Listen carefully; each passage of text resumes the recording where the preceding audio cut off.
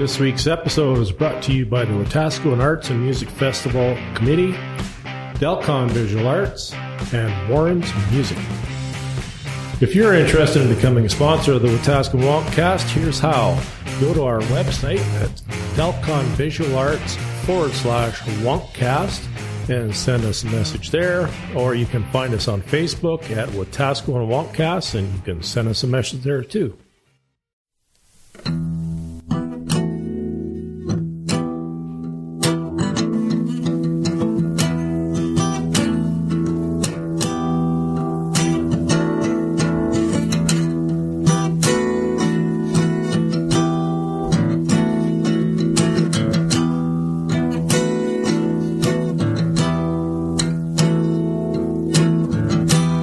Standing on the precipice,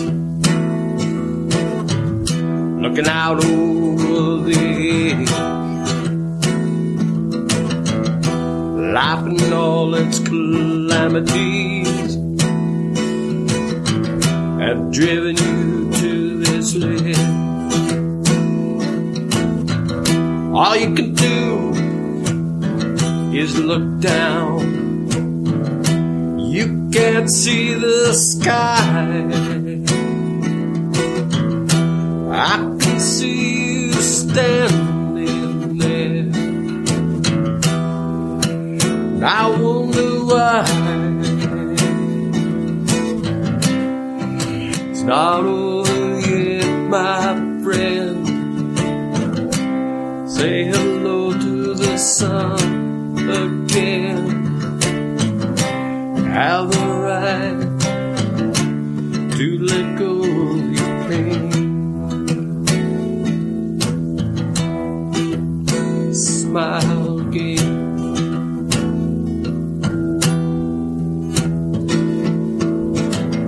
You wandered onto this path such a long time ago.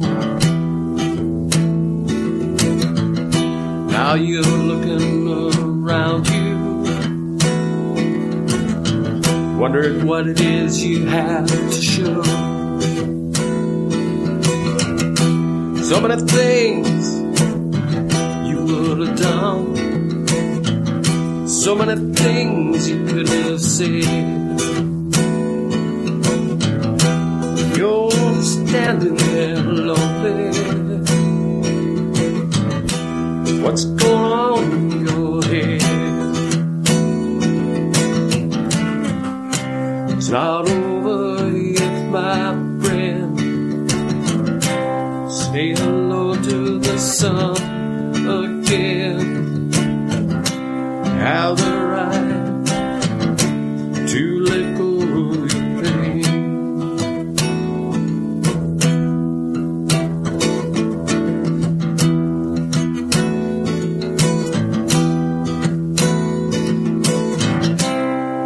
So many people you could reach, so many things that you could teach. How do you know it's time to let go?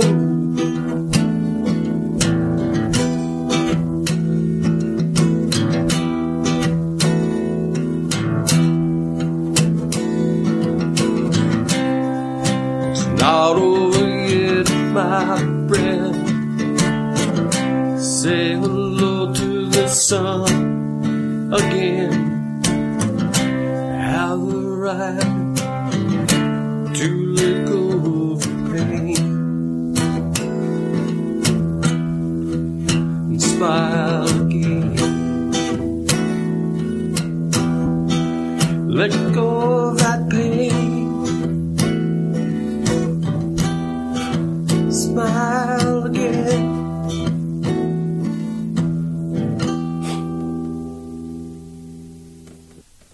Awesome, Bill. Oh, thank you. Thanks, everybody.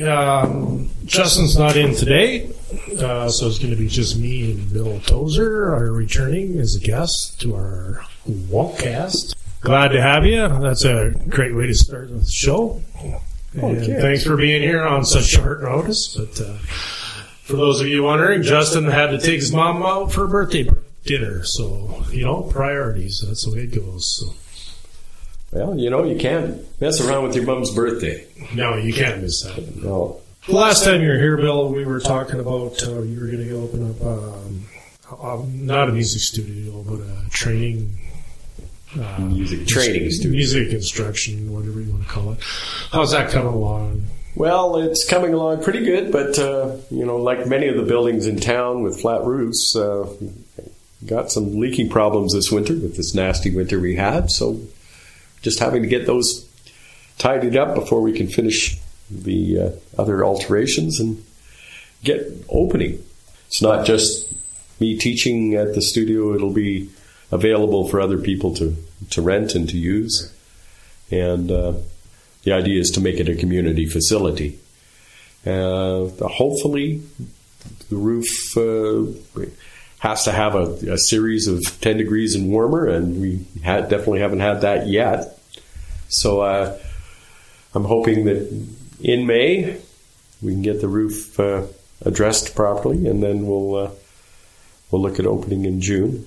Getting back to the working portion of what you're going to be doing, the age ranges of your students, what are you looking at to focus on? Well, for the ORF method, the sing, dance, play, be younger children, for sure 4 and 5-year-olds on up, looking at 2 and 3-year-olds because there is interest for that. I have to take a little bit of extra training in the summer for that, and so I'm working on getting that training into my schedule. I'll also be offering it for adults and seniors, and of course youth, and I'm looking at also some therapeutic uses for the program, and hope to be exploring that with a couple of the societies here in town. By therapeutic, was that mean? Well, it has been used with great success for things like dementia, helping people recover from strokes and other brain injuries, and has been shown to be very beneficial in terms of helping create, because it's just a series of fun things, a stress-free atmosphere that just encourages them to do more, to stretch out just that little bit. Oh, I totally get that, because music is such a great stress reliever for me myself. I mean, when I'm feeling uptight, it's head to the basement, grab the guitar, and just go bang out a few notes and calm yourself down. Yes, and that's the whole thing. And if you can get somebody who hasn't been doing a lot of things like that to express themselves, getting out and pounding on the table, just doing the table drummer tap, tap, tap can really help soothe the savage beast and really relax somebody who's otherwise very tense at all the things that they can't do. What is your method of teaching, say a 10 or 12-year-old child comes in and wants to learn guitar? What's one of the very first things that you would talk to them about or show them, or what's your process? Well, my process is a little bit different than some. I like to get them sitting down and trying a guitar if they don't already own one. I have a number in the studio of left and right-handed guitars, so sit them down, explain basic posture, the way to hold the guitar that is going to do no damage to the wrist and create carpal tunnel, that kind of thing. Some basic physiology first, and then talk to them about what they're wanting to get out of the guitar. What do they see themselves as being in the way of a guitarist? And from there, and based on what they know already on the guitar, if they know anything, I try to build a plan for that particular individual. And I will incorporate things like pseudo-rhythms, so nonsense words that create the rhythm in the mind to help them understand notation and what notation is trying to get them to understand rhythmically. And I will often start in a very unusual place. I'll start on the D string. If I'm teaching them notation first, if that's the first of the things that we want to accomplish, because that's the bottom of the natural staff. Right. And can lead them up the 4 strings. And if it's a younger person, they may be on a baritone ukulele rather than a guitar, which is a 4-stringed instrument that starts on the D string. So by getting them comfortable with the staff without any ledger lines, I find that it helps them get comfortable with reading notation a little bit differently. It also gets them into the middle of the guitar so they feel they're doing something. They're not hanging on the outside strings. So that's also assuming that your student has some working knowledge on how to read music? Well, no, we go through the basics. First, it's notation. It's rhythmic notation. So what's a quarter note? What does a measure of quarter notes sound like? What does a measure of mixed sound like? As we get into each level, we'll clap out the rhythms. We'll tap out the rhythms. We'll stroke the rhythm with the pick, stroking independent strings. I'll get them doing finger exercises to stretch and build strength.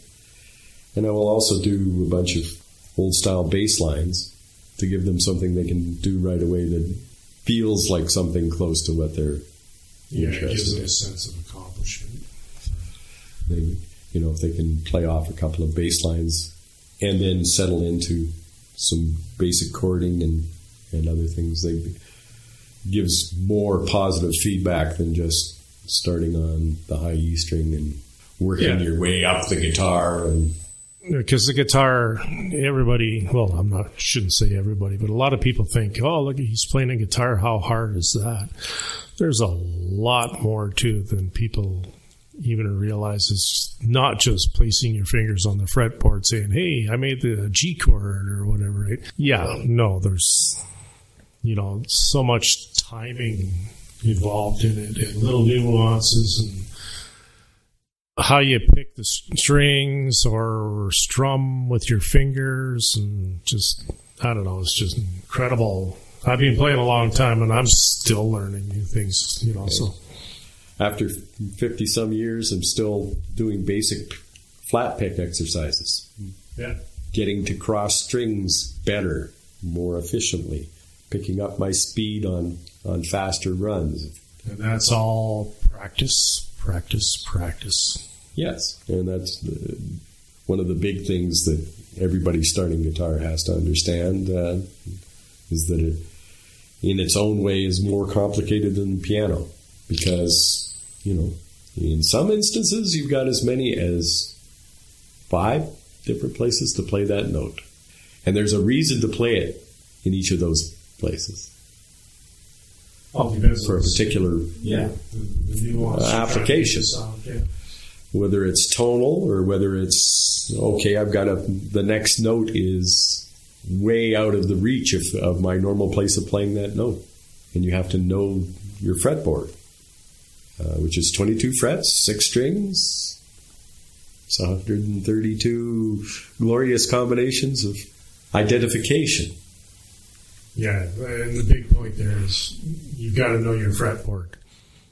Definitely. Because I remember starting out, how hard it was for me. I don't learn by watching, I learn by doing. And it took me forever. I started playing guitar when I was about 14 years old, I guess. And it took me I'm a slow learner, so it took me at least 5 to 10 years to even be remotely familiar with the keyboard, the fretboard. I can't play piano, so. Well, it does help that from the 12th fret up, it's a repeat of the bottom 12. Yeah. And once you get that locked into your mind, it makes it a lot easier because you're not having to learn such a mass so quickly. And there are, as you learn your scales and modes and like pentatonic scales and positionings, you can build a set of references so that you can swing through the guitar from key to key without going absolutely crazy. There are many different ways of learning that.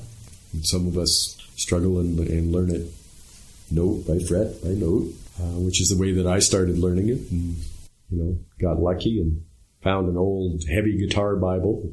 It had the pentatonic scale laid out on the fretboard for the key of A and the key of C, and had the 6 main finger stations for that broken up. And that gave me the basis for understanding where those patterns would be everywhere else, which was the whole idea behind the book. Yeah. They'd give you a taster and then make you chase. And because they've broken it into beautiful blocks, and I see on the internet there are people who are following that and trying to make it sound like it's their own system and stuff. But it's been around for a long, long time. And the one thing it does is you really understand why certain guitarists have their certain favorite positions in a particular key. If you watch them play, like if you watch Warren Haynes play, he locks in a very tight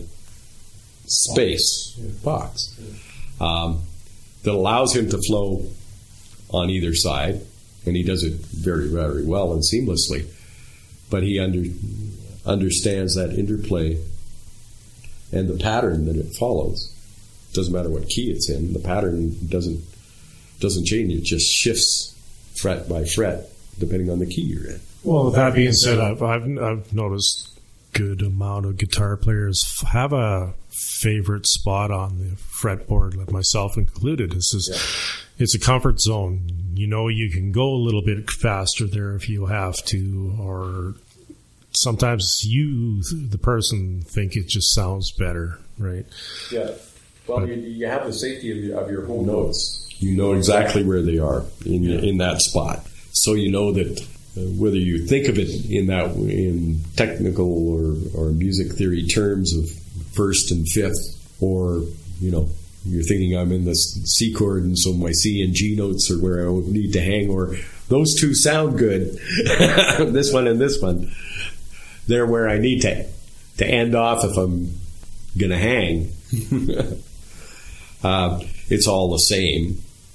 It's all the same basic idea. It's just how organized those thoughts are. So we're going to step back just a little bit here at the top of this podcast. You were playing a nice tune there, and obviously that's self-written. And what's the title of it, and how did that come to fruition? Okay. That one came to fruition, as many songs do, getting ready to close down my computer shop and eventually move here to Wetaskiwin from Ponoka. It was a song that came to me. It was a song about about changes and the natural fears and hesitations, and how similar that is in some ways to somebody standing on the ledge, just frozen. Kind of like Jesus was next sort of thing. What do I do now? Yeah, the familiar safety net or nets are gone for whatever reason. And where do I go? And the feelings are either stronger or weaker, but they're all basically, where do I go? What do I do? Everything's changed, and maybe nothing's changed to anybody else on the planet, but to you, the person experiencing the shift, everything has changed. And so what's the title of the track, Bill? Well, that one is called Letting Go. Let It Go. Pretty straightforward. Yeah, letting go, not let it go. Okay. But it was a part of that period of writing that I was doing while I was dismantling my computer business. So it's got personal meanings to you, it's for got sure. Personal meanings, and I've had some people appreciate the song, so right. I continue to play it in my repertoire rather than shelve it. It means something to you, why not? Right? Yeah. So this summer, again, we're going to get back to the Wetaskiwin Arts and Music Festival. You said you're going to be a part of that again. Oh, definitely. I had a wonderful time last year. and was wonderful exposure. Was wonderful to meet all sorts of different people and get a chance to show them the Orff instruments and things at the table we had set up. And it was great to play to a different audience than usually I'm playing to. This event takes a lot of work, and it's not just by the founder or Susan. It takes a committee. And this event is for the people, not just the artists and musicians, but for the community. That's what it's basically about. We are going to be reaching out a little further in the future for surrounding area, Wetaskiwin County and stuff like that, to get more people involved. But it's to get involved, it's pretty simple. Go to the Facebook page. You can talk to Bonnie Brown. She's the one looking after all that. And you can also come down here to Dalcon Visual Arts. And I have a sign-up sheet here, and it's a $10 registration, $10 for each table. I mean, where are you going to go anywhere else and pay an entry fee of $10 for something like this? I mean, good luck. And that's an entry fee for people who are putting on displays and things. There's no fee for the people coming to the... Exactly, yeah. It's free for the people to attend. Yeah, yeah. The whole idea is to have a free family event that is truly family friendly, that covers pretty well the whole park, I would imagine, this time. I mean, it covered a good chunk of the park on the very first time. Yeah, it's going to be pretty much the same setup. There might be we're hoping to have a few more artists and musicians this year, but it's a lot of work. We're getting it there. We're almost there, but we'll be ready to go. There's not a problem. Like we said, entry fee is $10 per table if you need it, or you can bring your own table. If you have a table, that's fine. I myself will be there. I'm going to have a couple tables set up, and I'm going to be displaying some of my photography that I put on canvas and prints, and also what services we offer at the gallery. And not a lot, but a few of the photographers around town have used our services, so I'm sure they'll have some of those on display. And a few of the artists that are here in the gallery will also be on display there. Cindy Calnay, Bonnie Brown, just to name a couple. Yourself as a musician, I've known you for a long time, and you're going to be there singing your songs and promoting your own business, and again, just more community-minded stuff. Exactly. Getting out to the community, letting people know that if they want to teach a course, that there's a facility that is available and reasonably priced as an alternative to some of the other great facilities that we have that are sometimes a little bit out of the pocketbook range of a beginning teacher or a beginning instructor. And so I hope to just help the community build and the arts stretch out its fingers into the entire city and county. Well, I've noticed, I've been here 17 years now, and I think in one of our previous guests, Laurie Kennedy, he was mentioning about how there was a great music community. Then it kind of went away. Now it seems to be making a resurgence. It's getting more and more people involved in the arts and music scene. So have you noticed anything in the time you've been here? Or? I have. I've noticed that there's more young people playing acoustic music, which is very satisfying to me as a musician, because all you hear about is, kids aren't interested in the traditional instruments. They just want to be able to do it on their iPad and stuff. And I find that many of the serious ones, not all of the serious ones, but many of the serious ones are pulling back to traditional musical instruments and maybe not using them in traditional ways. That's what music's about, making it your own. Exactly. one of the best drummers I know. Plays the stands as well as most drummers play the drums. It's true. He's incredible. And I know a couple of Tilo who played with Carlos Santana in the day, and is in Edmonton nowadays, is one of those drummers who can utilize any part of his kit, including the stands, to create a sound that he can't get off any of his drums or percussion instruments. He's quite happy to be using his sticks on the bottom of his cymbal stand. Well, music, whether it be a string instrument or the drums, I mean, it's a freedom of expression. If you're going to do a rim shot, or it's more than just beating the skins. I mean, use the top of your cymbal to make that sound, or whatever. It's going to fit in somewhere. Right? Well, yes. And, people, a lot of kids have got very, very interested in the various tunings for guitar. Mm-hmm. Open tunings have definitely made a big comeback because of artists like Sabrina Ryder, and trying to think of a couple of others that use the tunings. Yeah, and she's coming to Edmonton soon. Yeah, very soon. Yeah. Very, very soon. And it's really interesting to see how people can use them. And of course, now the keyboard is such a different instrument than what it was when you and I were growing up, and was either grandma's organ or the piano. Yeah. And it was a strange thing to find a honky-tonk piano or an electric piano with like a Rhodes with a different sound was just something that you never saw. I mean, I can remember when I first saw a Hammond B3 with a Leslie speaker on stage in a rock band. It was a huge, literally, and very heavy revelation, especially when I had to help carry it off the stage.